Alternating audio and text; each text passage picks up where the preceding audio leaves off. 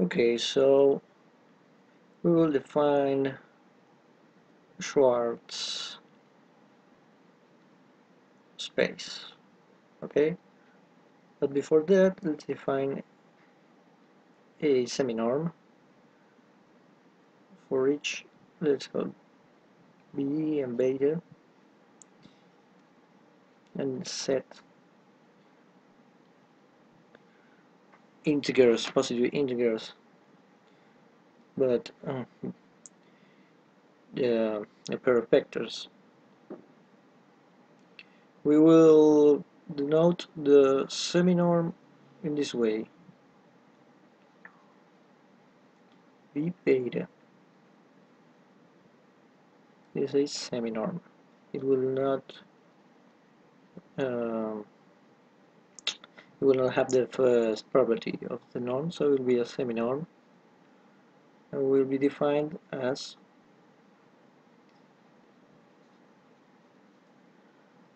B beta, the norm xp dx beta f norm infinity. Okay, norm infinity. So okay, this b will represent the exponents of the, if we are in Rn, then we have n different coordinates.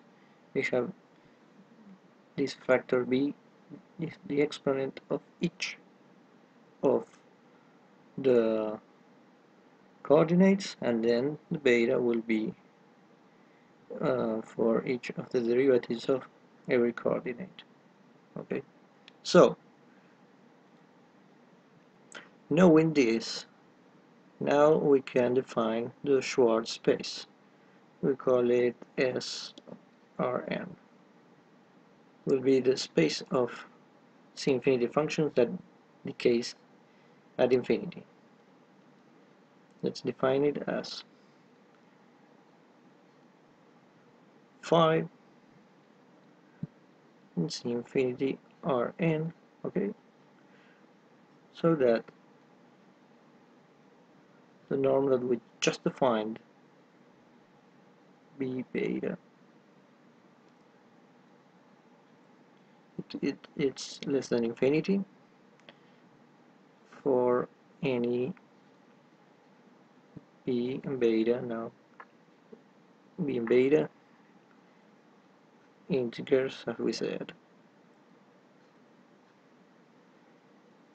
integer vector of the Rn that has n components. Okay, so this will be the Schwartz space. Okay, so now we'll define kind of norm conventions for Schwartz space. Let sequence of functions phi j included in the Schwartz space.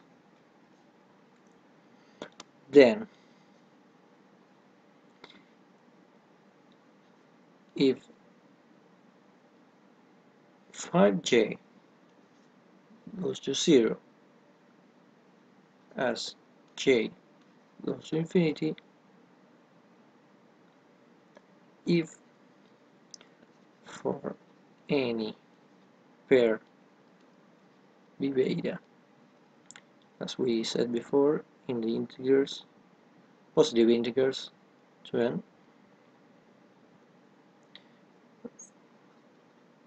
one has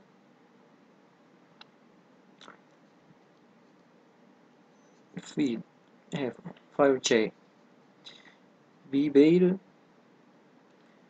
goes to 0 as j goes to infinity.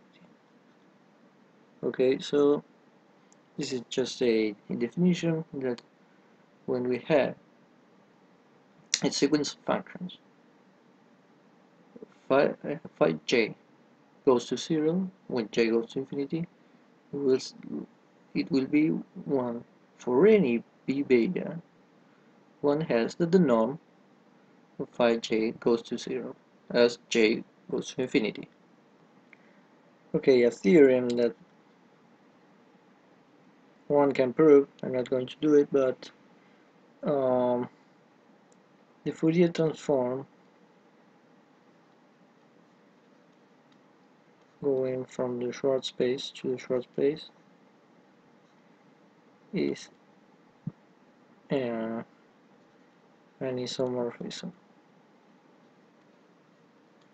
Okay, so there is a natural association between Fourier transform and Schwartz space. One can go from the transform or the inverse in the same space.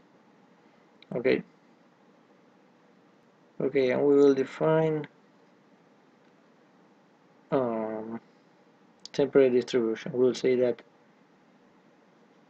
psi goes from Srn to C is temperate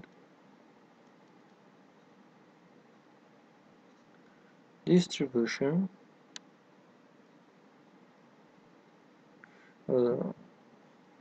psi, say this in the dual of the Schwartz space, okay, if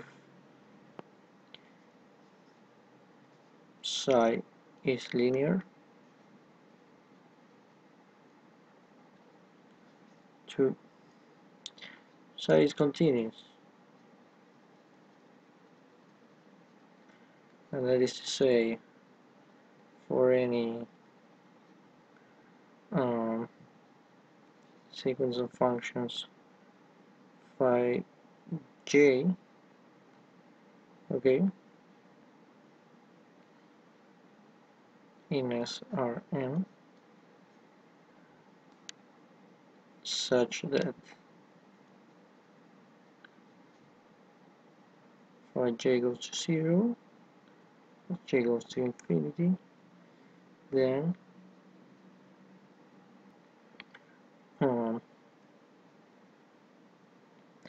psi of phi j goes to 0 as j goes to infinity. Okay, so one can check that any bounded function f, we have a function f, then we can define a distribution, a temperate distribution psi of phi the following way. Doing the integral of Rn fx multiplied by psi x dx for any psi in the Schwartz space. So this psi, what it's doing is taking a psi in the Schwartz space, okay,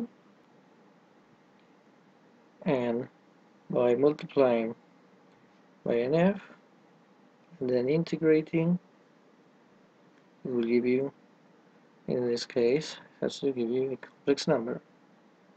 So one have to decide to choose a bounded function f to see if it can define a temperate distribution psi of f. Okay, so a definition given a psi dual of the Schwartz space, its Fourier transform psi transform of phi, it will be definition psi of phi transform for any phi in the Schwartz space. Okay, an important remark Um, suppose that f is in L1 of Rn and phi is in SRn. Okay. Um, so then psi f phi will be equal to psi f phi. I forgot here the transform. Okay, so the transform of psi, now because of this, it will be transform of phi. That will be equal, as we saw before, the integral Rn of fx multiplied by phi transform x dx. Okay, and this will be equal, for a property that we used before, to the transform of f multiplied by phi of x dx. And this means that this psi f transform phi.